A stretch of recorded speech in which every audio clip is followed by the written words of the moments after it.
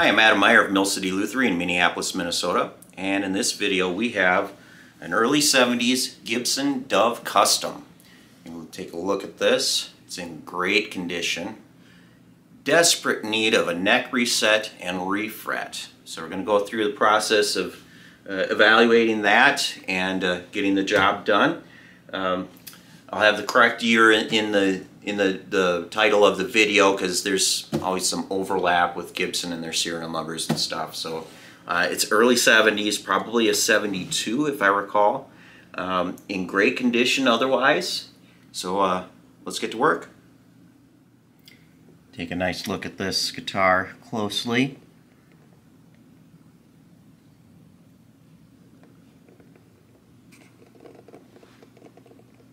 Bridge is holding well. No need to re-glue that. There's no need for a bridge plate either. You can see we've got a top that is holding really good, relatively flat and level. Alright, we're strung up and in tune. You can see that there really isn't much left for saddle there. And boy, do we have high string action. Yeah, this needs a refret really bad.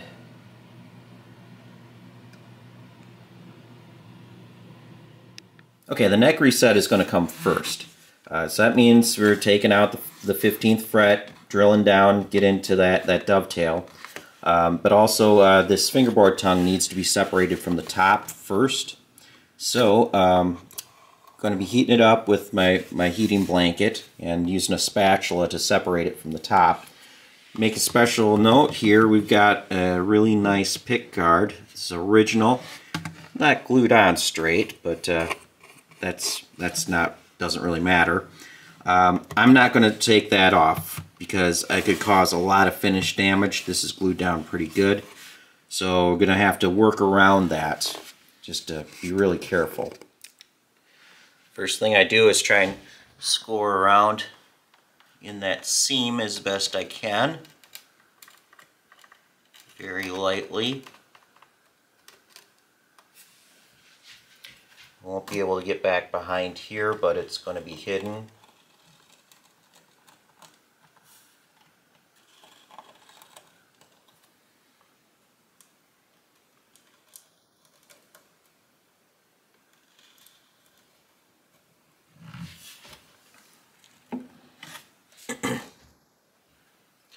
Depending on the brand, sometimes the neck is finished before it's glued on the body, but this usually Martin does that, but this was done after.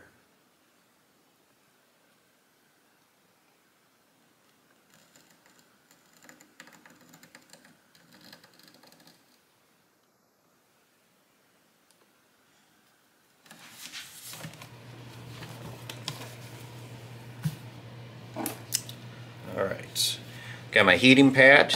It's a little thermostat, I guess. Lets the module know how hot things are, and I just hold it in place with the block, flip it on, just listen to the radio for a little bit. I've got this heated up. Now it's just very gingerly finding that seam and working the spatula in. Don't do anything too hard. You also got to be aware of the binding, not to mess that up. Don't want to have an edge not fit together anymore because you sliced it up. This is sliding in nice and easy.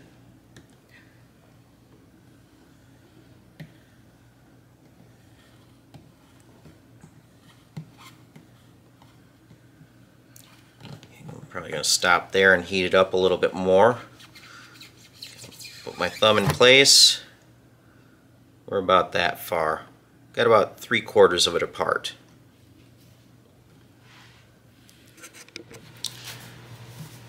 I've got this heated up. Now it's just very gingerly finding that seam and working the spatula in. Don't do anything too hard. You also got to be aware of the binding, not to mess that up. Don't want to have an edge not fit together anymore because you sliced it up. So this is after heating this for the third time. I can get the spatula all the way, stops right there. Try and hold my thumb in place. Looks like we're right up to the dovetail where that should be. Should be right behind that. So I'll get the fret pulled and we'll see if we can feel the gap in there.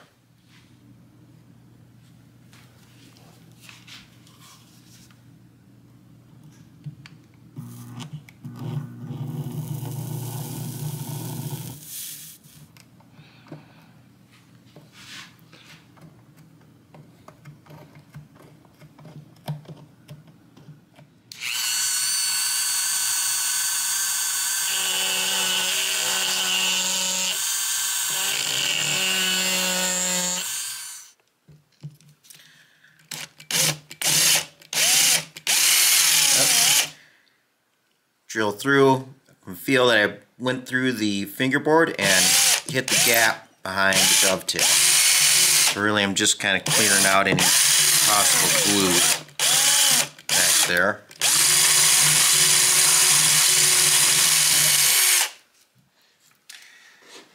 So I took the strap peg out of the neck heel and put a dowel in, glued it up real nice. Want to make sure that, that this is we're not weakening the heel down here. Want it to be nice and strong. So, time to get the neck jig on, and we'll get this underway.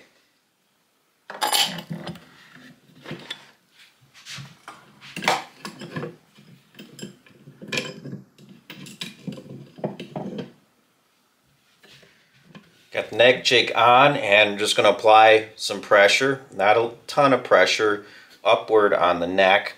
I'll be using a syringe and putting some some water down into the neck joint, and then got these foam cutting knives. I'll just put them in, keep rotating, adding water, keep checking, seeing if it's starting to come loose, and just work its way out. So here we go.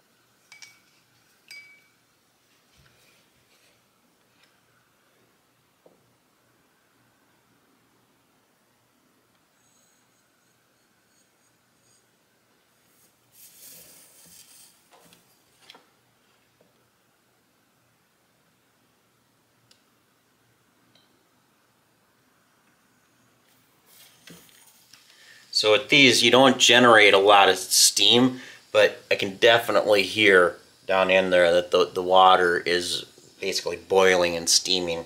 I like to use these instead of the steamers because you can end up blushing the finish with all that.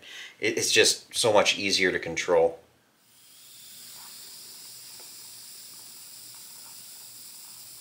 Listen closely. You can hear the hiss. I took the neck jig off because I wasn't able to actually get the camera angle in here for you to see it, but been letting it heat for a while. You see it's just starting to come loose. Very gingerly I'm wiggling it. I'm wiggling it this way, not that way, like this. Just starting to see some progress here. So time to get this back together. Keep eating. In the neck jig, you can see the neck is starting to creep its way out. That binding is no longer flush with the top of the body. So we're making progress.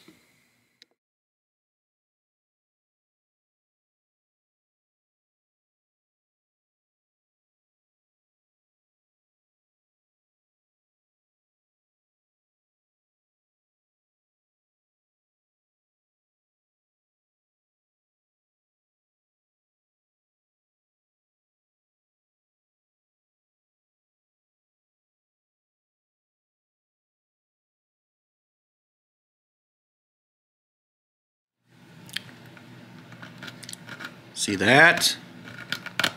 That's just wood putty. Naughty, naughty, Gibson.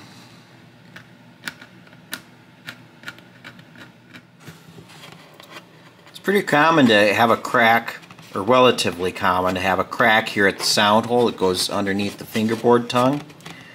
And usually you're lucky enough that it goes along the side of the fingerboard tongue and you can glue it up safely. But so now I can flex this. You can see that we're loose from the neck block up here and also from the brace back here. There's a second brace here, but yeah, I'll be getting some glue down in there. We'll clamp this together.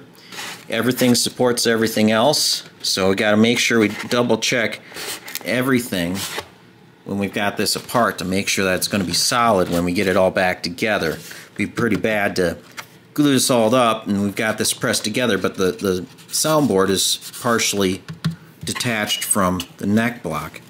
Maybe you can see that there a little bit, all that flex. Oops. Well, actually that helps. I can get more glue under there and get this more secure.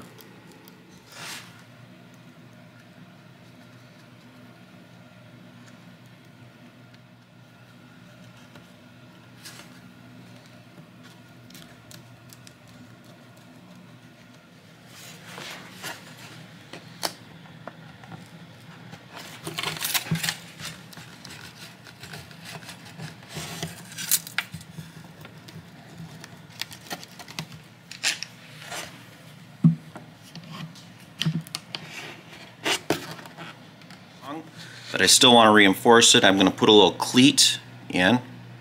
That'll focus.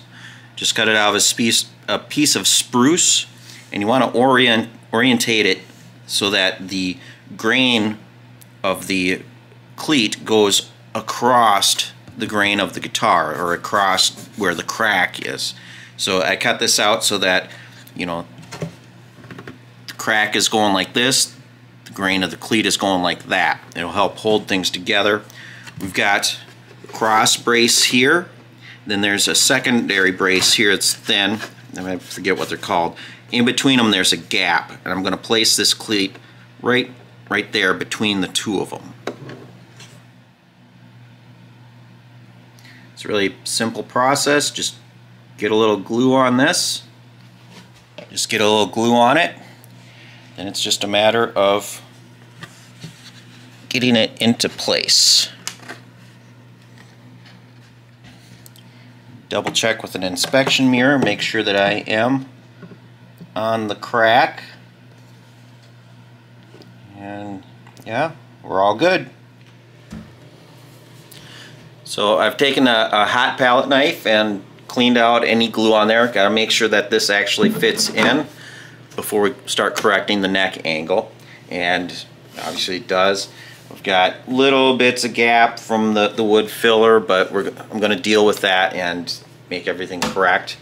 Something of note here, was not expecting this on this particular model.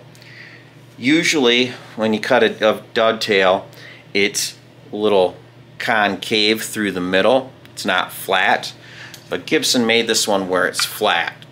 And the idea is you don't want to glue all this to the side of the guitar, because then that's an absolute nightmare trying to get it off the guitar. So when I do this, I'm also going to add a little bit of a concave space there, just so that I can get the neck on and off easier. And any of you really know guitar geometry all that much, what we're doing is, got this angle, I'm going to be doing that. What that's going to do, I'm going to make the neck angle steeper like that, and that will bring the strings down. Now as I'm going through fitting this, I need to make sure that, you know, the mating surfaces are as flat as possible. So this guitar in particular was real lumpy in this area. You take a straight edge, ruler, or whatever, and set it along here. Get this turn so you can see, going that angle, and it was actually rounded quite a bit. Quite a bit, not like taking off a 1/4 inch or anything. It's just, as you set this on here, you'll notice to get a little bit of a rocking back and forth. You want to get that lump out, otherwise it's going to be really difficult to get your neck joint fit to this. And currently, lastly, I like to use a little razor blade on this. I've got still just a little bit right down in here that's rounded out like that, and that's causing my neck to pivot back and forth. Even though I check this with the same tools, it's flat. Got a little rounded spot here, so I'm just gonna touch that up a little bit so I can get everything to fit together really nice.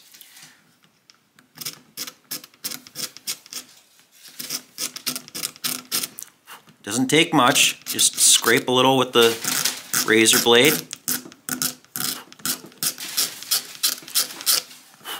Then you can either use the razor blade or whatever to kind of backlight your work. And got this pretty darn flat now. There's an extra issue with doing the neck reset on this particular guitar. Any wood, when you pull two separate pieces together apart, you know, like doing a neck reset or pulling a fingerboard off, whatever, one piece of wood may want to go that way and the other piece of wood may want to go that way. With this guitar, trying to get this neck fit back on, all I've done is just clean out the neck joint so far. And if I set this neck in, and I don't know if you can see it with the strings on, but treble side is much closer to the edge of the fingerboard here. Plus I have a gap between the binding and the pick guard. That wasn't there before. So we've got something that once I pulled this neck off, wanted to kind of go one way or the other. So I'm going to have to not only bring the neck angle back on this, but I need to bring the neck this way so I can get the strings centered once again. I can't, you know, like if you had a Tune-O-Matic bridge on a Les Paul where you can slot the saddle to bring the string one way or the other, I can't do that on this. I'm stuck with where those strings are, so we've got a little extra work with this one. So I'm just holding this in place. Right in there you can see a little bit of wood poking through between the binding and the pickguard. That's not supposed to be there. This is sitting on top of some finish, so we gotta get it to fit over like that. So when we're correcting the neck angle, you take more off the bottom end of the neck than up here. You really don't even touch up here. Personally, what I like to do is I just lay down a strip of tape. Just kind of use that as a little guide to sight along. And I've grown to really like these sanding sticks. And just go along that, of course doing it down here more than up there, until you meet the tape. Then it's time to take the tape off, do the other side, and then I'll show you the next step, help get a nice even edge with the body.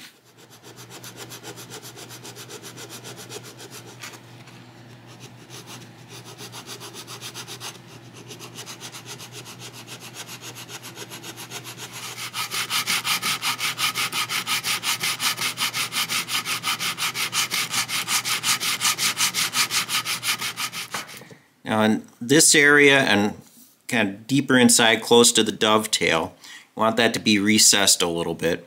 We don't actually glue this whole surface to the side of the guitar, but if you want to run just a little bead of glue along the edge just to kind of seal up, that's fine. That will come apart if you're doing a neck reset in the future.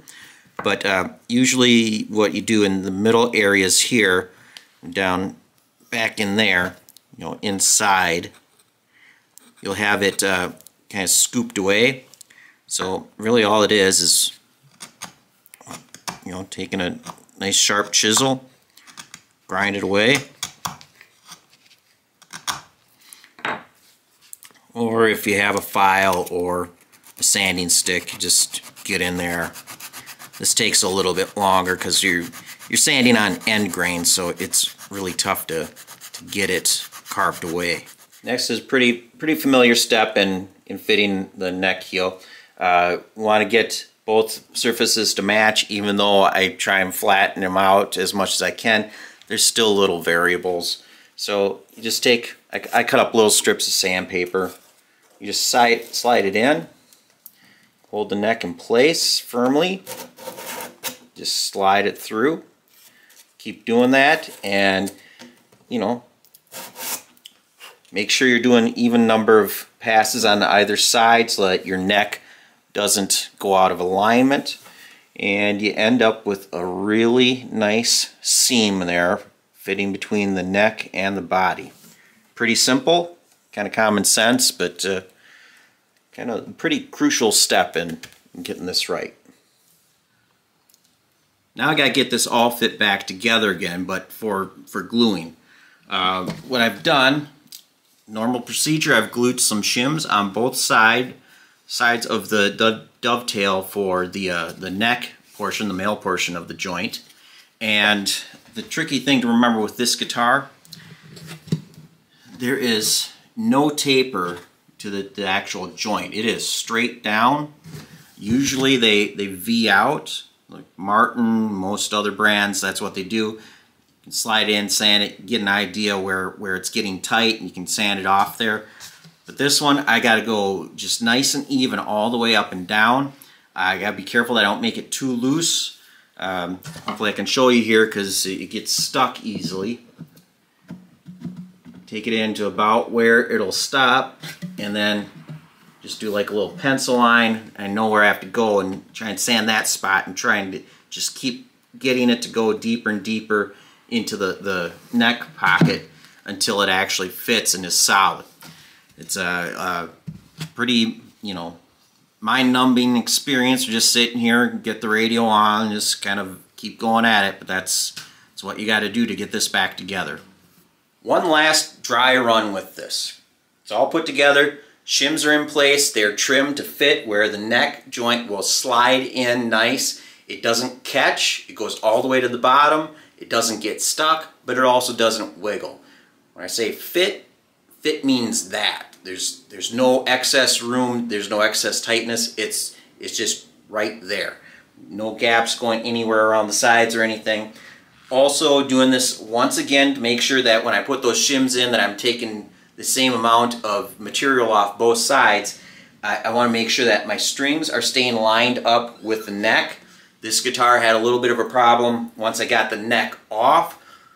Sometimes old wood wants to shift, and once you release a glue joint, this neck was going to the treble side, which made the strings want to slide off here, and the tongue of the fingerboard wasn't touching the pick guard anymore. So when I was taking the neck back to lower the action, I also had to take a little bit to the bass side to get everything lined up again.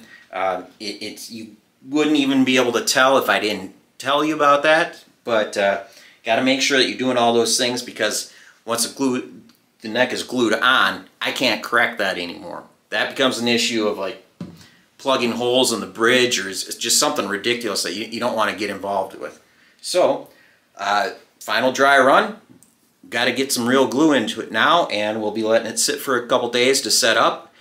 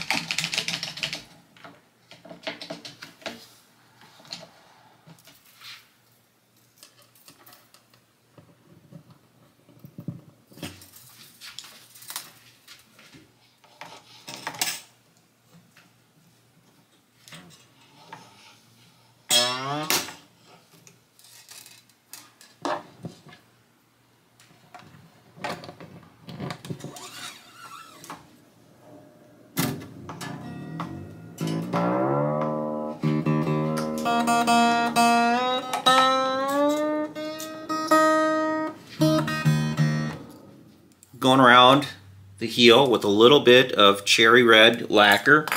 It's just pre-mixed in one of these markers, and I put a little bit out onto a sheet of paper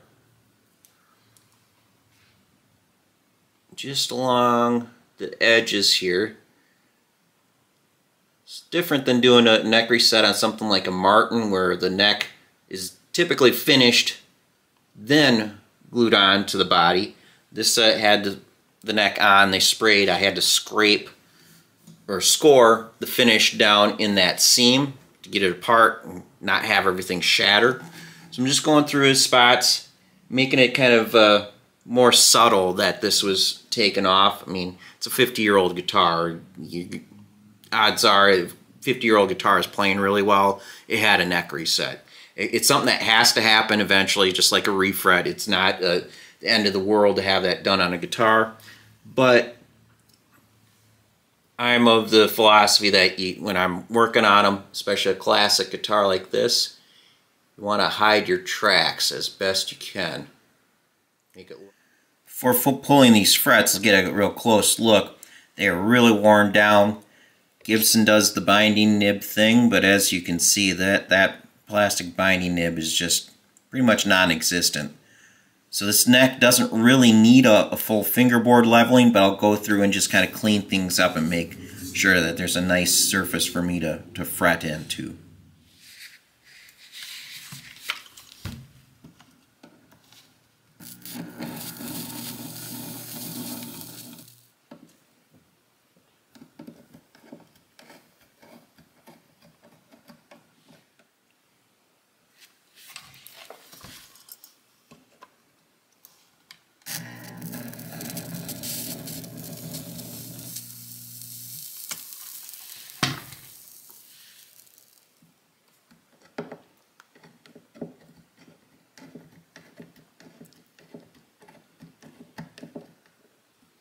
So we're on to prepping the fingerboard for frets. There are just a tiny bit of binding nibs. There's nothing there to save, so I'm skimming that off, making sure it's even with the rest of the fingerboard. And we're kind of lucking out here. This is a 50-year-old guitar, but the fingerboard is pretty darn close to level. It didn't really look like that until you kind of skim off where any glue and whatever, the residue from under the frets is taken off. And then you check it with a straight edge, and it's pretty darn close to level. Really important thing is to use a radius gauge. Often on really old guitars, people are just kind of rushing through. You know, sometime decades ago, people weren't doing things as accurately as they are now. But this guitar is a really good 12-inch radius. It's really good 12-inch radius. That's what Gibson uses, so we want to stick to that. The reason why I'm checking it so often is I'm going to use a radius block. Just kind of skim this off. I'm not getting too in-depth doing this. The thing is, as you want to stay very straight with the fingerboard. Long, straight passes.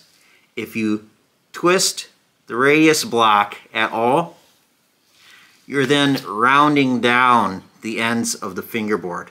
You see that so often on old guitars when you're working on something that's been refretted before and the fingerboards have been sloped off on the sides.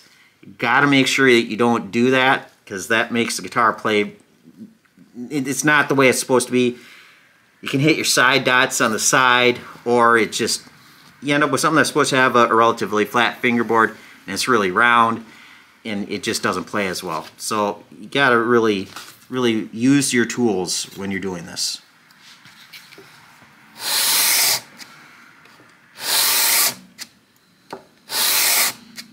I got to go through and dress the fret slots before the frets go in. As is, there's dust and probably bits of glue and whatever down in these slots. Plus, the very top of the fret slot, the corners are real sharp. Well, when you put the fret in, down inside here where the bead and the tang meet, that's not a really sharp corner. It's rounded. So you want to kind of round these corners back so that it'll sit all the way down to the wood. The bottom of the bead will be touching. And being that this has binding, what I like to do is a little secret technique here, not necessarily secret, but I don't want to go all the way through and put a notch in the binding on either side.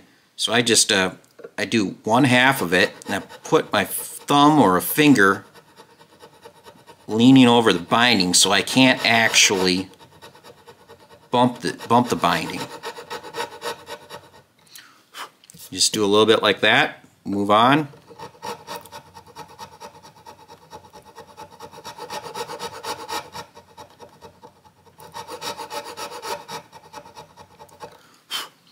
And just keep going through all of them. Once I've done the treble side, I'll flip the guitar around, do the bass side. And it depends on the condition of the wood. Sometimes I'll use a nice sharp file because it's going to cut real well. Sometimes I'll use a dull file if it seems like the wood is going to chip, because the sharp file we're going across the grain, can grab and break out too much of the wood here. So this one is going pretty well. I'm using a sharp 3-corner file, just being careful. If something were to happen, then I address it at that time, but this is going smoothly. Alright, time to start putting the frets in. I always like to start at the highest fret and work my way towards the nut. That means we're starting off at the fingerboard tongue. There's nothing underneath to properly support the fingerboard there. If you're pounding the frets in, you can break the top. I have a tool I made. There are clamps made like this, but I don't know. I didn't look up how much they are. I think they're like under $50 or something. I could be off by quite a bit, but I just took a regular F clamp. I use this caul that's for putting in a drill press or an arbor press. Just made a little block, connect the two. As I'm screwing the fret down, this rotates so that it's not the clamp isn't spinning round and round. It'll stay and press the fret in. I just decided to make one on my own, try it out. I like it much better than using a fret buck. Fret buck's this big metal thing that sits on the top and has a little clamp that goes underneath. As you pounding the frets in, they tend to come loose. I just don't like having to constantly figure out how much pressure to use. So just homemade tool, save a bunch of money. I like it a lot better. I get a better result. So now you're going to see me put a fret or two in using this. Now when using this method, I prefer, usually I prefer to put a little bit of glue down in the fret slot and then put the fret in. But having done this a bunch of times, I like to, on the fingerboard tongue, I like to put the frets in first. I'll tape off both sides of the fret and then bleed a little super glue down on both sides. It's just whichever way is more or less mess. Plus, sometimes trying to get this into place and get the clamp in, the glue can set up before you get the fret pressed in. So that's another reason why I like to do it this way. All right, get the fret in place. So inside the guitar, I've used some double stick tape and stuck a block of wood underneath the fingerboard tongue because I don't want to clamp this against any braces or anything. I want to have the block against something flat inside to get a nice even pressure. It's just a matter of lining this up.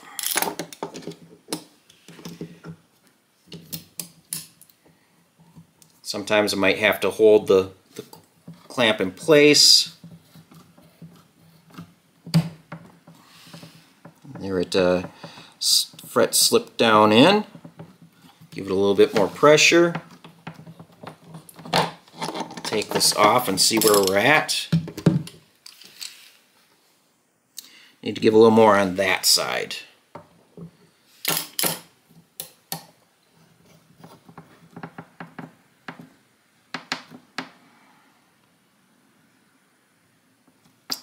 Just kind of a feel thing and watching the fret. Make sure you see it seat all the way down. You don't want to actually clamp so hard that you're crushing anything. So it's just, you need to have the fret slide into place. And that did it. Alright, I'll keep moving on with the rest of them.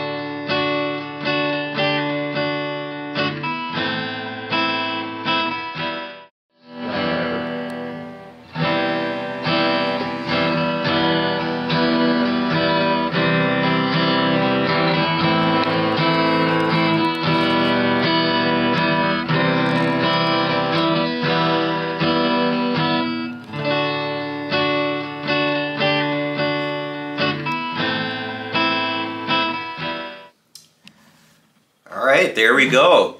Gibson Dove Custom. We're all finished with this. Sounds and plays great. I gotta admit, that was a pretty big surprise getting the neck off and finding out that the dovetail joint was straight and not a V shape. I don't know if I've seen that before, other than maybe like some miscellaneous, you know, like kind of Sears, Harmony, whatever type instruments. Not specifically those brands, but just kind of the off-brand, the cheap ones from way back when. Otherwise, I haven't seen something like this on a Gibson, Fender, Martin, or anything like that. It makes it quite challenging to get the shims fit, to have it go straight in and out. You know, there's no taper, so you gotta kind of take your time and figure out where the thick spots are on that shim, so you can get it all the way in and have it holding tight once it's all the way in there. But just got to follow through. Got refret, new nut. Those are pretty common on a guitar this age. It's back to playing and sounding like new, and time to get it back to the customer. So if you enjoyed this video, or you have any questions about this or any of my other videos, you can either leave a comment, or the About section of my channel is my contact information. You can contact me directly, and we'll see you next time.